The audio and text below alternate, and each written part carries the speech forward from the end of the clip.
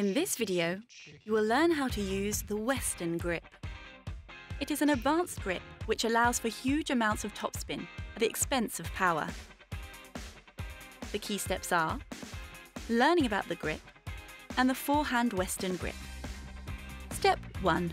The tennis racket handle is made of 8 sides, or bevels.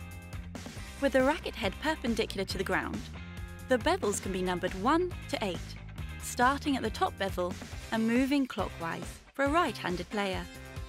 Step 2. To use a Western forehand grip, the base knuckle of your index finger and the heel pad should sit on bevel number 5.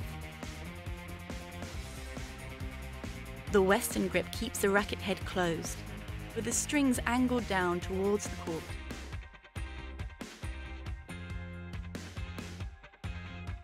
Keep practicing to master the Western grip. Enjoy your game!